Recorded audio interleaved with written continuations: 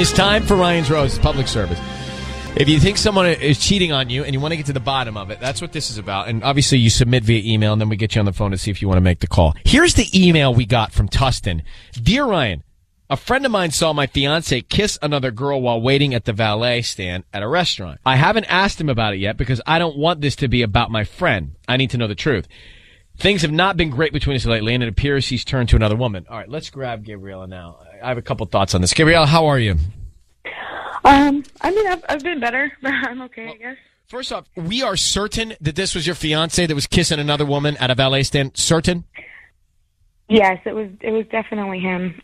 Things haven't been really good between us as of recent, anyways. But yeah, there's no doubt that seems high risk. Was this in your area of where you live?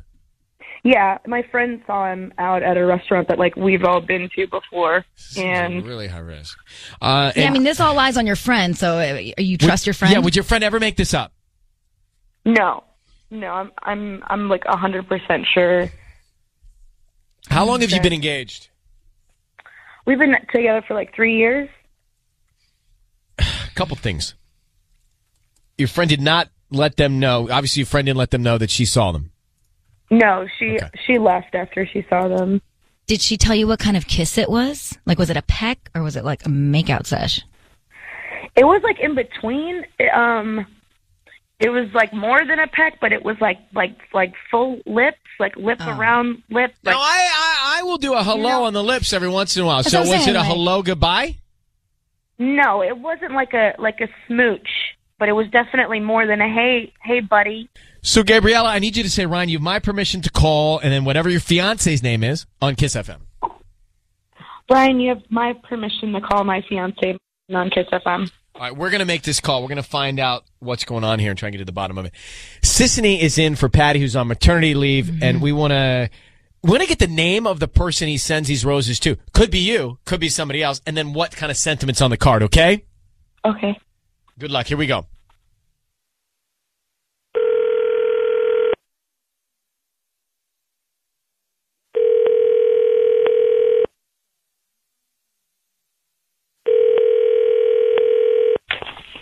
Hello? Hi, may I speak to Martin? Yes. Hi, Martin. My name is Crystal. I'm calling from Heavenly Flowers. We're a new flower shop here in Tustin. How are you doing this morning? I'm okay. How are you? I'm good. I'm actually calling because you've been chosen to receive a free dozen roses. And I want to know if you wanted to send them to anybody today. They're absolutely free. I'm doing a new promotion because I just opened up my new flower shop and calling 10 people today. So you're one of the lucky 10. I'm just curious. How do you guys get the numbers that you get? Yeah. Oh, sorry. I should have told you that probably. You might have bought something online maybe in the last year or so and opted to receive some promotional offers. And so that's where we get all of our, information from when we call winners. Okay, cool. So it's free. I don't have to give you any credit card info or anything like that? Nope, and they'll get them today if you want, or a different day this week or whatever's, more convenient for you. I just need the name you want to send them to in a quick note. So we can start with the name. Definitely Desiree. Okay, Desiree. It's Desire. Uh-huh. And then I think it's going to say for you from Martin. I want it to say that. I just don't want it to say love Martin. Can you just for you. For you from Martin.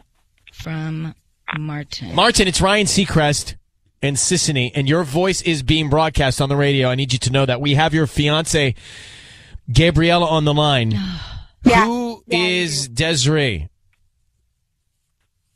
I'm sorry. Yeah, who is Desiree? What's going on? Who's Desiree? Why don't you just answer him? Who's Desiree? Who is Desiree? Slow down. Who's this woman, Desiree, bro? Just answer him. Who's Desiree? Why are you kissing? Wait. Hold on, Gabriella. Hold on, Martin. Gabriella. Who's? I don't know what you guys are. I don't know what this is. No, bro. Gabriella, it's over. Remember a few weeks ago, you said, and I quote, "This isn't working for me." And I said, maybe we should take a break. That's what we're doing. So you guys aren't engaged? She said, this isn't working for me. Gabriella, is that the case here? Are you telling us a different story? No, I mean, I still have like you. What am I wearing? Your ring? Are you kidding? Now, hold on for a second, guys. Well, let's try and understand this, okay? Are you engaged? Are you engaged right now? We're not right now because she said let's take a break. This isn't working for me, and I Gabrielle, said, let's take a break, and we agreed that. So we're did you suggest that you guys should take a break? Well, things we're just getting really difficult between us. I didn't know, like, now we're not together anymore. Now you're just kissing other girls. Did you agree to take a break, Gabriella? I'm still wearing the ring, though. But I'm asking you if you agree. We already went through this, Mr. Seagrass. I told you can keep it. It's fine, and that's fine. And we're taking a break. And you know what? I don't even know who your friend is that said you saw me with Desiree. I don't understand. Who was it? Wait, so it was Desiree. All right, so wait. We just you were at the nailed valet stand. You were at the valet stand with Desiree. Got it. Okay. Now, what's going on with you and the other woman? Why were you at dinner with her at this restaurant, and why were you kissing her? Are you seeing her? Yes, this is somebody I'm seeing because we agreed that we're not going to be together anymore. Boy, this inspires a whole other conversation about what the definition of a break is, especially in an engagement, and we're going to get to that. But Gabriella, Martin, I don't know what to say. If you made when you made the decision to take a break and you said to each other, "Look, we're going to explore other options, or we're going to have the rules suspended," then I'm not so sure Martin's at fault. And Gabriella, I'm a little confused because you didn't tell us this at the beginning. Yeah. What? I don't know. We're not together then. So that's it. It's just over. Like you don't love me anymore. Gabby, I remember? still love you, dude. Yeah, Gabby, we had an understanding. Don't you remember? We had this talk already. We had a whole talk. We had 2-3 talks about this, and I said, "Do you want to take a break?" And you said, "That's it. That's what we're doing." All right, guys, I'm gonna put you on hold for just a second, okay? I don't know where to go with this one. I feel so bad. Well, first of all, she's starting to cry. Yeah, but she didn't give us all this information. But it seems like they're just so confused. Right, but there's egg on our face because she didn't give us all this information. And now we're gonna come back with this conversation because I don't know which way to direct them. It sounds like they got problems, okay? And if he's seeing, I want to know how long this break was. Well, let's talk about when you take a break, how people understand what that break is. Yeah, because when a guy takes a break. And we really go through the definition of we're on a break, right? He's going to go out with someone else. Gosh. I don't know. How long after? Like, what?